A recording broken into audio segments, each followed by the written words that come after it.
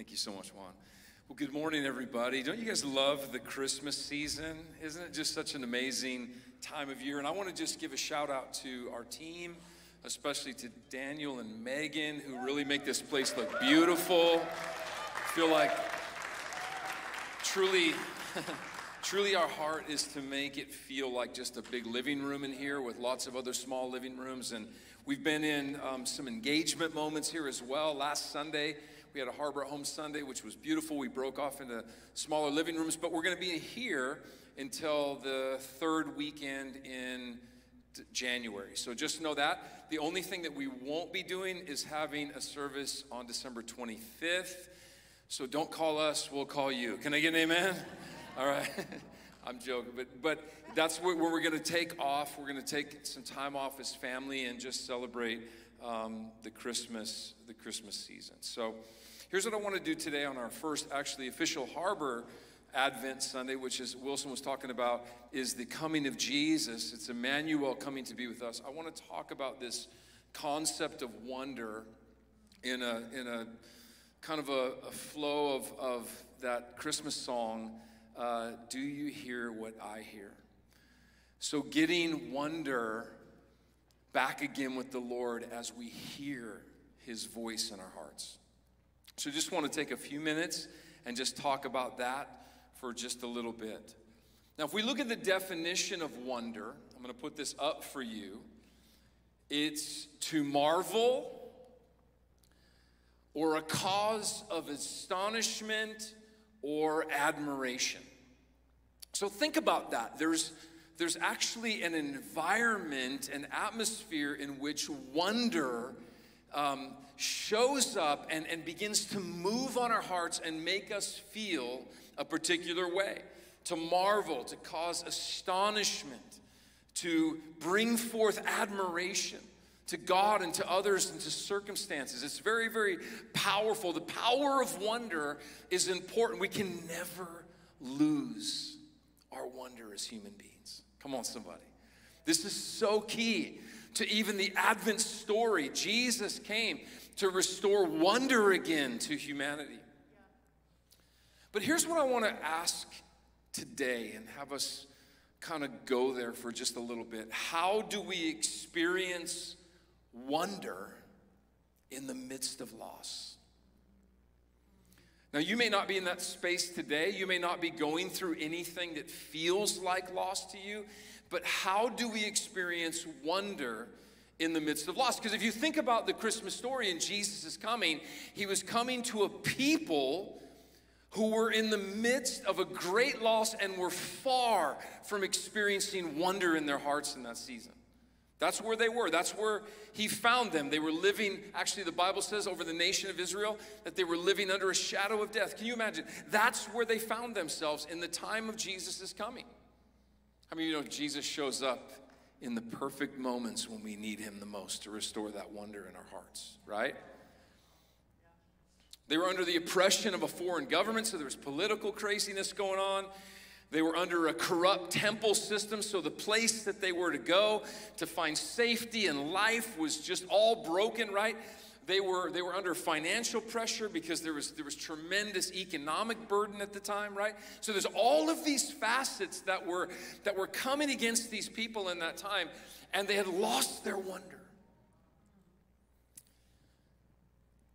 In some ways, for us as a community, we've experienced some loss recently. In fact, yesterday, Wendy and I and a few of our team went and stood with Gabriel Garner, one of our beautiful young daughters of the Lord here at Harbor, who had just lost her father, her hero, Darren Garner. Now, Darren Garner, I've come to find out and discover, was an incredible human being, her dad.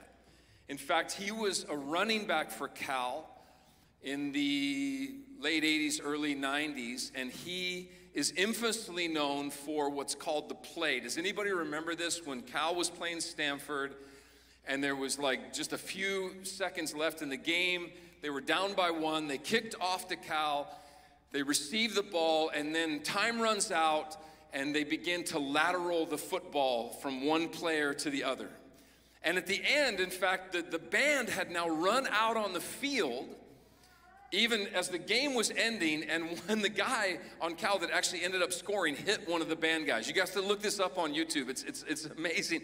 He runs over one of the band guys. But Gabriel's father was the key guy to keep this lateral movement alive. In fact, he had 3 guys on him. If you watch the video, it's profound. I don't know how he got rid of the football.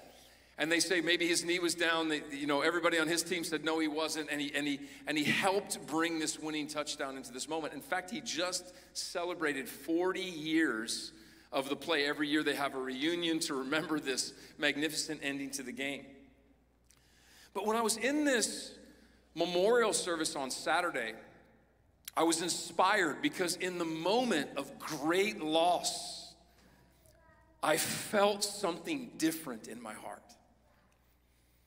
There was something about the wonder in the hearts of the believers in the room that day that literally shifted an atmosphere from devastation into hopefulness and anticipation.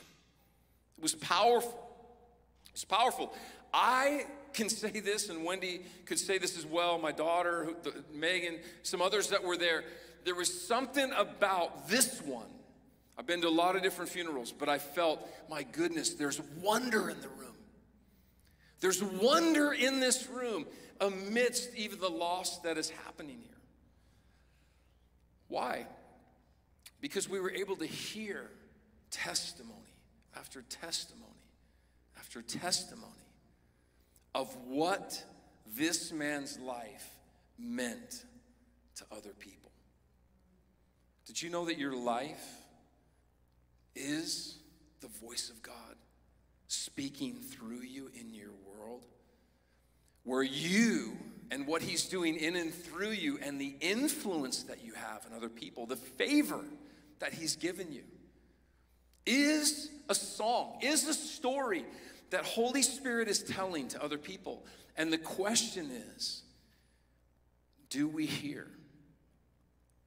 Do we hear? Do we hear what he hears?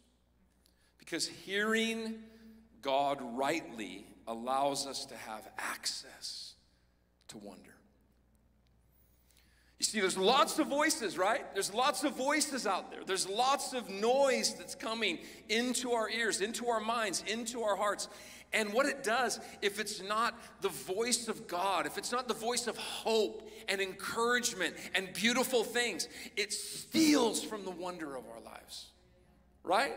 And so we need to hear God rightly. Hearing God rightly is what opens up wonder to our hearts. So I love the Christmas story because true story went down where there's this massive announcement to the few, right? The shepherds in the fields, the wise men that were coming to honor this king. There's this massive announcement. Glory to God, right? We find this in Luke chapter 2, verse 14. Glory to God in the highest, and peace on earth and goodwill to men. Now remember again the environment of the nation of Israel, as I already mentioned. And here, God is making this announcement. Peace on earth and goodwill to men. I just want to look at those words just for a minute because it's important for us to understand. On earth, there is peace. This is the Greek word irene. And it's the word for prosperity. And a lot of times we think that prosperity only has to do with financial resources. No, actually, this definition of prosperity is in the form of peace. Come on, somebody. Quietness, rest. Amanda, this is for the word that she just gave. By being made one with God again in our hearts. You know, we can lose that oneness out of that intimacy that is so destined for us to walk in like every single day of our lives. And there's this prosperity, this peace that is coming to his people where we can rest, we can be quiet, we can be made one in our relationship with God again. Well, how does that happen? Well, this is where the whole favor part comes in. Peace on the earth, but it doesn't stop there. Goodwill to mankind. Men and women, young and old, sons and daughters, mothers and fathers, grandparents, right? There is goodwill destined for God to come and visit people here on the earth. Well, goodwill towards men is all about the favor of God over our lives. Now, as I say this, I want you to think about this personally for yourself. Did you know that you are favored by the Father because of Jesus? Favor is this. It's a kindly feeling of approval.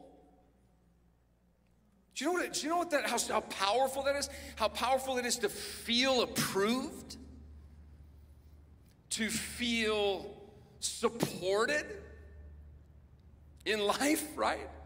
In the good times and in the bad, to feel approved, to feel supported, to feel benevolent interest or concern for a human being. We have all found this in the Lord. So when this announcement is being made, it's sending language into an atmosphere that's gonna change environments by changing the conditions of the human heart.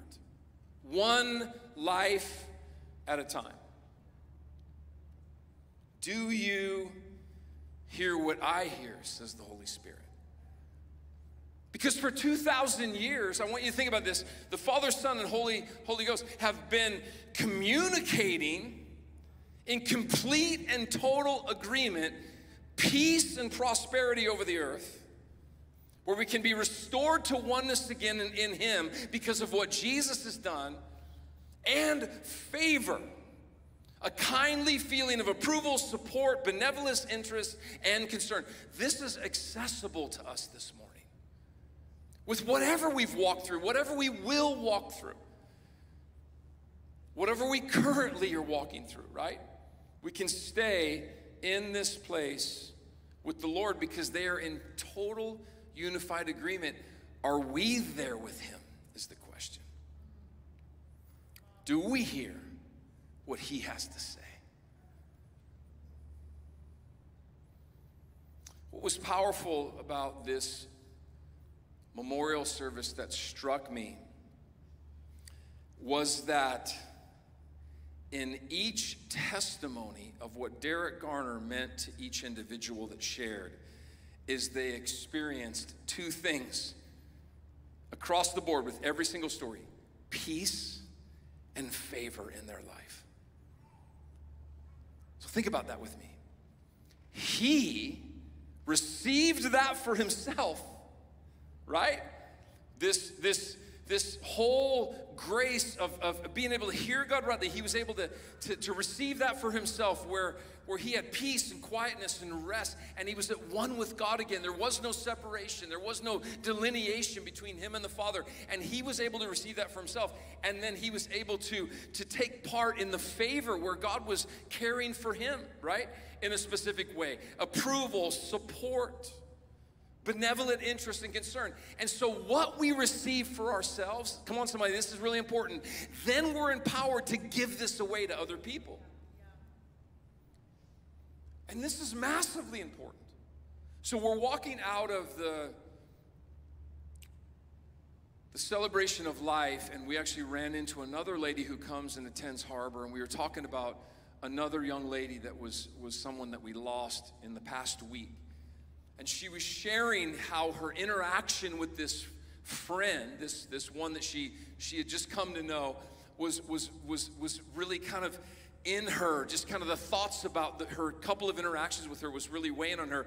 And she told me how in two different moments, how this individual who just lost her life said, "Hey, I really love you. I really care for you. There's something with you and I." And I was thinking about it. I was like, wow, do we understand the power of the favor of God over us and how that favor could be leveraged for the benefit and blessing of somebody else's life while they're here on this earth, while they're breathing, right? And so God is, I think, setting something up, setting something in motion as wonder is being restored to our hearts again, as God is showing His peace and his favor over us as we're through the midst of loss, coming into a new place with the Lord ourselves. And then out of that, there's overflow. Come on, everybody say overflow. Overflow into the other people's lives that are around us.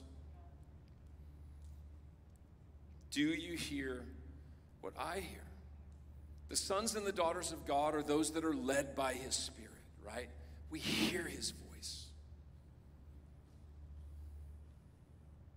This is the glory of God. Glory to God in the highest.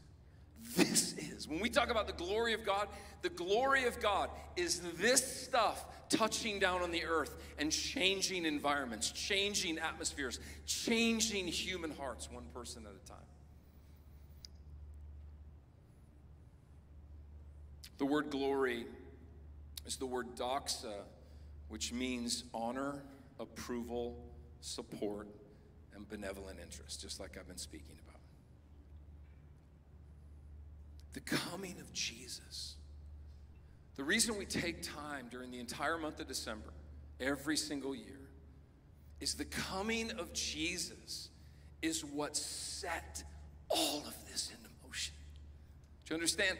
This separates, following the Lord and Christianity from any other religion that's out there. God came to the earth as a man, as a human being. He clothed himself in flesh. And not only that, he came as a baby, as an infant, vulnerable, meek. And that very action sets something into motion.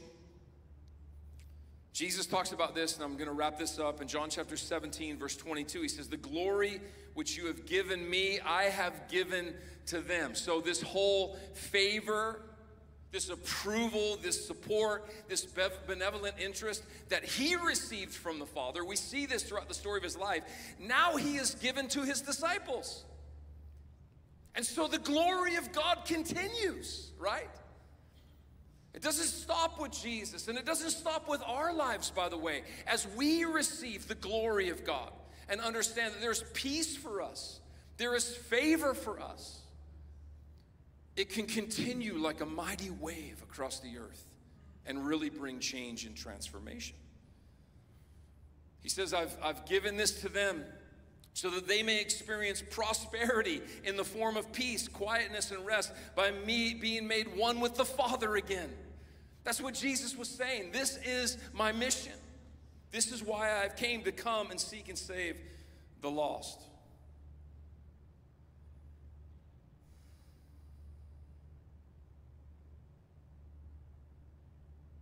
Testimony after testimony of Derek Garner's life. His two brothers, an elderly gentleman in the church, a nephew, a childhood friend, his two sons, all speaking the same thing. What about our lives? What will be said of us when we draw our final breath and people come to remember and to celebrate?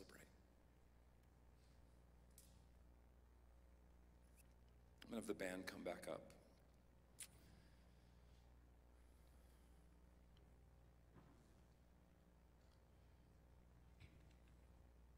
I think it's a moment in the life of the bride where wonder is about to explode on the inside of us again. Interestingly enough, I guess Savannah and Megan had gotten in some conversation about butterflies, and I don't want to, share too much of Megan's own story, but she was saying about how, wow, she didn't realize how difficult and challenging a process as it was for, what do they call the pre-butterfly? I don't know. Sorry, what's your pre-butterfly and then your butterfly, right? Okay, Chrysalis, Wendy says, she's probably right because she's one of the smartest people in the room. It's true. So anyhow, but there's this transition, right? From one form, from worm to butterfly, right? From caterpillar to butterfly. And it's a very tumultuous kind of experience. There's like a lot of loss that's going on in that moment. But yet then there's beauty.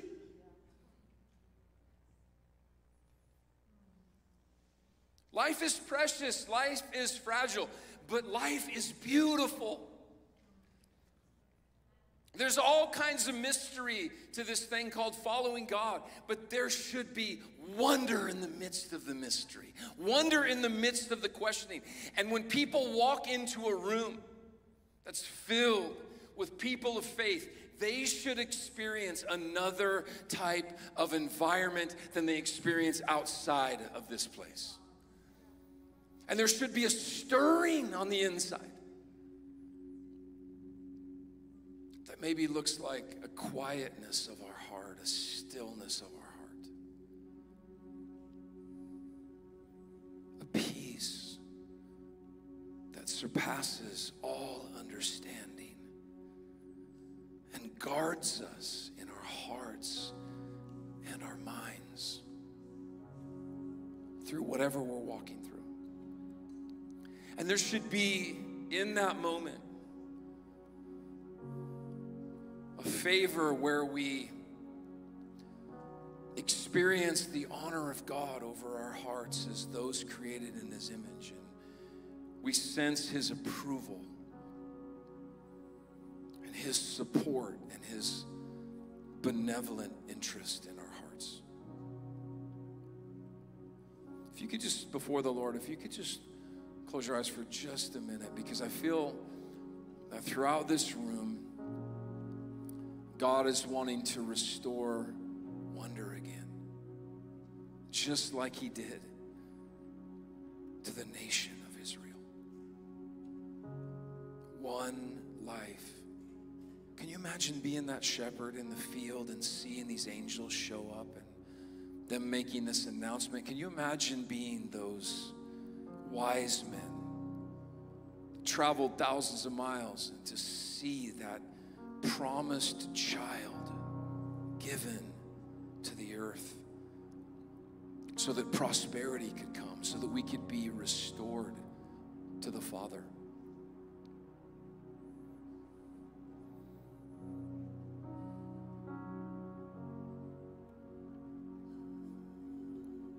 Let's just take a minute. Let's just lift up a song here just as we close, and then we're going to just make a little room for Holy Spirit to come and just cultivate wonder in the inside of you today. We love you, Lord. Do you hear what I hear?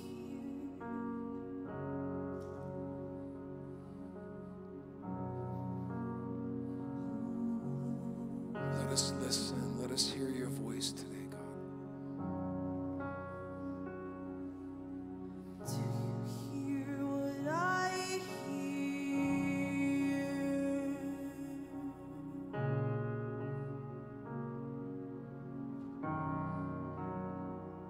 Oh, do you see what I see? Hope-filled future, Lord.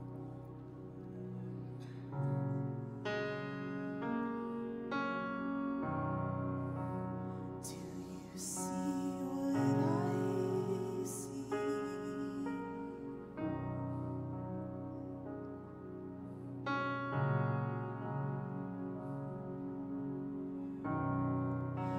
The atmosphere is changing now, For the Spirit of God is here.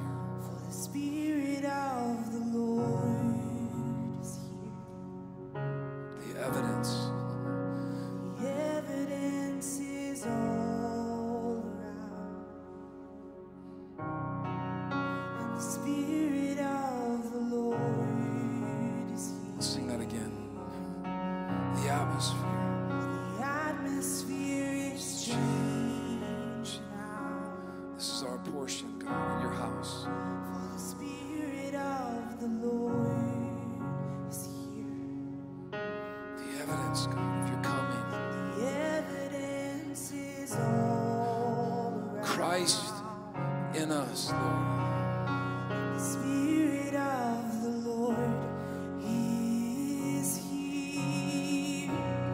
overflow in this place. Fill our hearts with your love. Your love surrounds us. You're the reason we came to encounter your love. Your love surrounds us.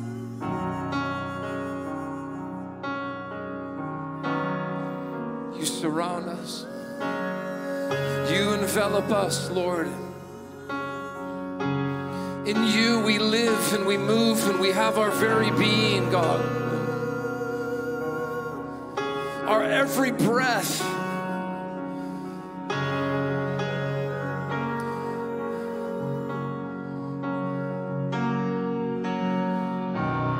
The atmosphere is changing now. Come on, with all of our hearts, all over this room. For the Spirit of the Lord is here.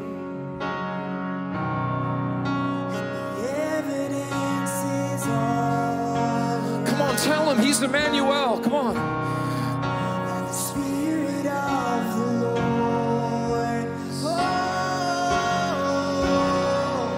The atmosphere is changing now. For the Spirit of the Lord is here. You're real, God. Come on. The Evidence is all around. The Spirit of the Lord is here. Come on, overflow. Overflow in this place. Fill our hearts with your love. Your love surrounds us. Jesus. You're the reason we came to encounter your love. Your love surrounds, overflow in this place. Fill our hearts with your love. Your love surrounds us.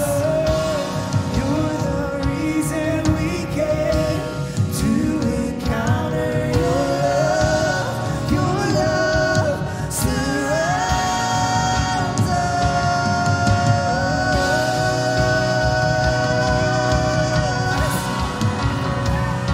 Oh, you surround Jesus. us. Oh. You are everywhere. Where could we go to escape the love of God? The depths and the heights.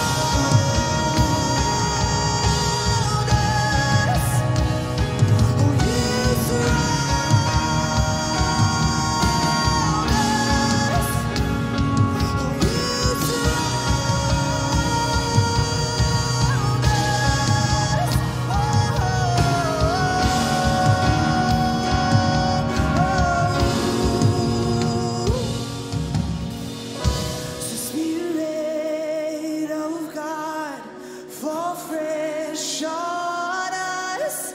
We need your presence. Your kingdom come, your will be done here as in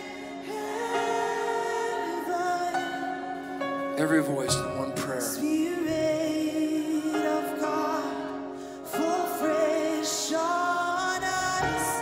We need your presence. Your kingdom come, your will be done here as in heaven. Spirit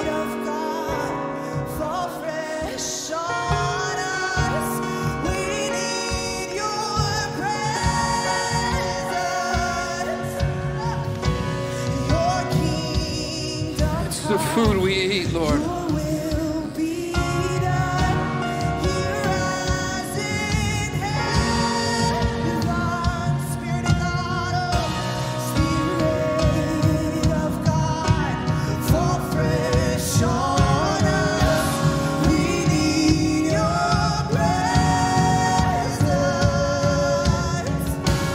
Your kingdom come, your will be done here as in heaven. Spirit of God, Spirit of God, fall fresh on us. We need your presence. Your kingdom come, your will be done here as in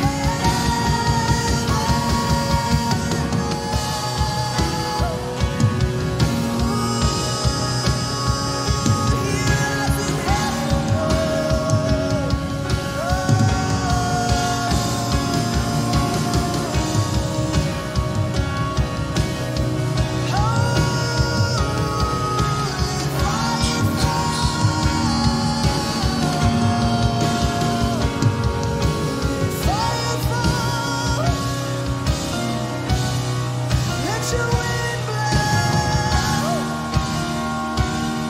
let your glory come down.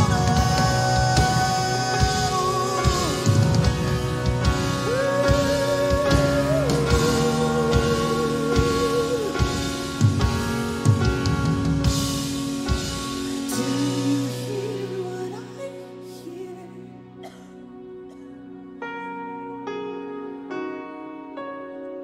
Open our ears, open our eyes. Let us perceive, Lord.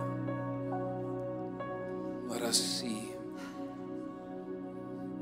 Do you hear what I hear? Jesus. If you have maybe that swirl of emotion that Wilson was talking about, and you just want peace, and you just want that favor, that care, and that concern of a father who is intricately involved in your life, way more than you know it. I want to invite you just to come to the front, just sit before the Lord. We're going to close our time with just reverence and honor for this moment. And if you have to go get your children, which if you could do that now, that would be helpful. Just do so quietly. Come back into the room, because I believe there's moments that God gives us. Advent is a reminder of an accessible moment that we have, not just now, but always. And He wants you to see it. He wants you to hear what He's saying. Close and listen. He's close, closer than the breath. Lean in. God bless. We're going to just take some time to love on people here at the front. And if you want to come down again, please. Otherwise, God bless you guys. We'll see you next Sunday.